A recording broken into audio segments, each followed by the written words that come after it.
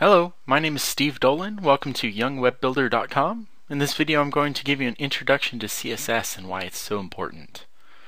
We'll start out, what is CSS? It stands for Cascading Style Sheet.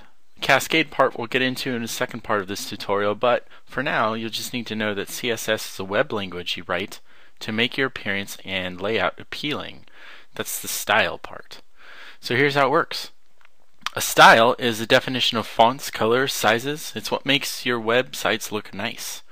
Each style has a unique name, and that's called a selector. And the selectors and their styles are defined using a CSS syntax. And syntax is the proper way to write any programming language. After all, that's what CSS is a web programming language that the browsers read and understand. So first, let's learn about the syntax of CSS, and along the way we'll pick up some important vocabulary. This is proper CSS syntax. This line of code is called a rule. Each declaration is a set of formatting directions. A declaration is what's contained between these two curly braces that you see here. The text in front of the open curly brace is called a selector. Then you have an open curly brace followed by a property, a colon. The space right here is optional. You can leave that or put it in. I normally put it in. That makes it easier for me to read. And a value for that property, a semicolon to close the property, and then a closing curly brace to close out this entire rule for the selector that you're making. The syntax, like in all programming language, is crucial to proper function. Forgetting a brace, a colon, or a dash, it could produce some pretty random results and lead you to waste a lot of time. So next, let's learn about the different types of selectors that we have. First is an HTML selector. This is when you can style an HTML tag within the page, the entire HTML tag. You can identify an HTML selector because its name is the name that matches that of what belongs inside HTML brackets.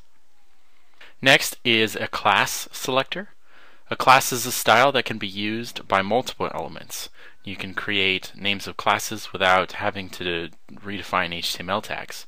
You can create a class selector by placing a period or a dot in front of any name that you choose. A third selector is what's called an ID selector.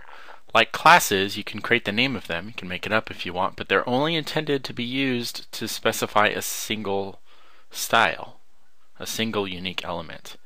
You can create a class selector by placing a hashtag in front of any name that you choose. So the logic is this. If you need to apply any sort of presentational formatting to content within a website, you select the HTML element and write the appropriate code that will style the element that you like. What is considered presentational is things like colors, background images, positioning, spacing, fonts, borders, text alignment, and underlines, things like that. CSS doesn't work automatically by itself. You need to tell the HTML tags to use the CSS. There are lines within the code that are necessary to link to proper CSS rules. We'll explore all the possible ways to do that in this training, but for now we'll keep things simple and we'll use what's called an internal style sheet. This means that all our styling information will be written inside of our HTML page. So let's take a look at implementing some of this CSS into a real-life HTML page. Here on the left I have Adobe's new code editor called Adobe Edge Code. And on the right we have an HTML page that this code produces. I'm using Edge Code because we can see the live updates in this video without the need to refresh. So you don't need a fancy editor like this, but a simple plain editor will suffice. But I recommend something like this because it has color coding. To use internal CSS, the styling information goes in the page head tags. So we're going to put a style tag right in here. And to start this internal style sheet, we'll just insert the style tag and close it up. So this is where our internal CSS will live, right here within these tags. So now the magic happens. We'll start telling the HTML page to render these CSS rules. Here's the syntax that we learned about for an HTML selector. Down below is the code that's necessary. For HTML selectors, CSS knows just to use the HTML tag. As long as we properly identify an HTML tag in the selector, then no other information is necessary with the HTML. Class and ID selectors are a tiny bit different. We learned a class selector requires a dot in front of the name, and as long as that's there, the HTML code will render the CSS rule as long as the HTML code reads that matching class name. So an example here, we have to enter class equals and then put the name of the selector in quotes here. So class equals is equal to this dot right here. This is how you match the CSS rule with the HTML that you're trying to target. The same thing with ID selectors, except that we're not using a dot but a hashtag. That's how you identify an ID instead of a class. And in the HTML code, instead of class, we're using ID. So again, a class says class equals and an ID says ID equals. The big difference is the CSS code. One is a pound sign or a hashtag for an ID, and the other is a period to target a class. So let's start writing some CSS using these examples of syntax to start styling this web page. I've already entered the style tags. That's where the CSS is going to live.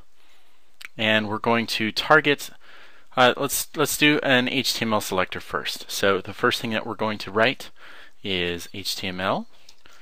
Do an open curly bracket and close it. And inside of that, we're going to write a rule. And we'll say background color.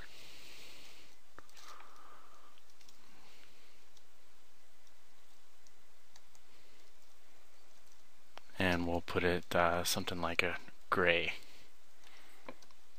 And when we're finished with the property and the value, we'll hit a semicolon to tell the CSS that we're finished with that. And as long as this bracket is closed, that's our CSS rule. That's really all you need to write to make this web page gray. So I'm just going to save it, and we can see that immediately this changed. Change it to something a little bit more dramatic for the video. Say something like red. And we'll save it and it applies just like that. So that's pretty extreme.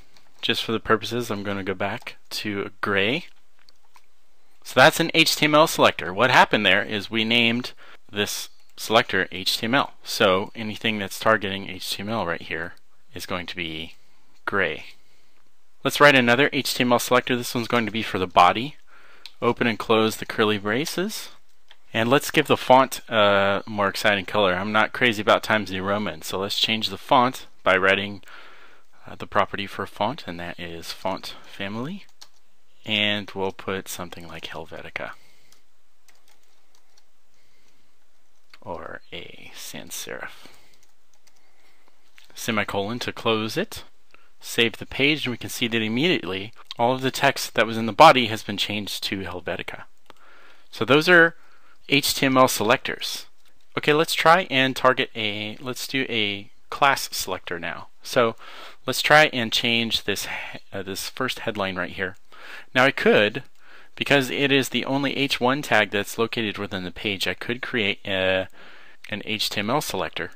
But let's say I have multiple H1 tags located across this page. I don't want to change all of them. I just want to change just this one. So I'll give an example here. I'm just going to copy and paste this H1 tag so that it shows that we have two of them. And we'll change one of them. So we'll make a class selector. We'll say headline. And we'll open it up the curly braces to say that we're starting our rule or declaration, and close it. And in between we'll put the property and the value. So the headline class color, I want to be red. Let's go back to that obnoxious color for the purposes of our example. And a semicolon to close the declaration. So I'm going to save this and nothing happens. Why did nothing happen? Because I haven't changed the HTML code yet. Right now we're just looking at H1 tags. If I were to change this class to H1 and save it, then each one of these will turn red because it's an H1 HTML selector. But I don't want that. I want to create a class. One headline we're going to leave just the same, but this H1 we're going to give it a class of headline. Now again, you want to make sure that the class name that you're giving it matches what you're writing it into the CSS right here. We have to make sure that we spell it correctly. Save it, and we can see that just that h1 tag, the one that was applied with this class, was the only one that changed the color red. We can apply multiple properties to this if we want. If we want the font family to be a different, let's say we want it to be a serif, so we'll say something exciting, something like Georgia, and close that rule and save it. Then we change just that class. So you can apply multiple properties, multiple declarations to a selector. Now I mentioned that classes can be applied to many different things. So I can take this headline class, and I know that anything that I apply with the class headline is going to be red, and it's going to display in the font Georgia. So if I want this paragraph right here, when selecting HTML, all I need to do is apply this class to this paragraph. Class equals headline. And we'll save it. Make sure I spell it correctly again. And now that entire paragraph has been applied with these rules. So you can start to see how CSS is really giving you some power. So what we've done is we've created two HTML selectors and a class selector. Last thing we need to do is create an ID selector. So hashtag is identifying an ID, and we'll name it first paragraph, since that's what we're going to be targeting. We'll do the open and close curly braces to make sure that we're getting our syntax correct. And what I want to do here is target this very first paragraph, and let's change the size of it.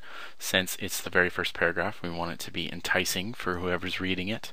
So I'll change this to font size, and we'll change it to something like 20 pixels so that it's nice and large, and a semicolon to close that declaration, and save it. Now when I saved it, nothing happened, because I still need to tell the HTML that I would like to use this rule. So paragraph with the ID is first paragraph, making sure that I'm spelling it correctly right here. First paragraph matches this rule up here, first paragraph. ID equals first paragraph, open and close quotes, and we'll save. And we can see that right there, the font for the very first paragraph only has been applied with this font size of 20 pixels. So these are a couple of the examples of what you can do with CSS. In the next video, what we're going to do is style this page a little bit more, and we'll explore some different properties and values for CSS, and we'll make this look like a pretty decent website. Part 2 of this video will be posted next week. Thank you for watching.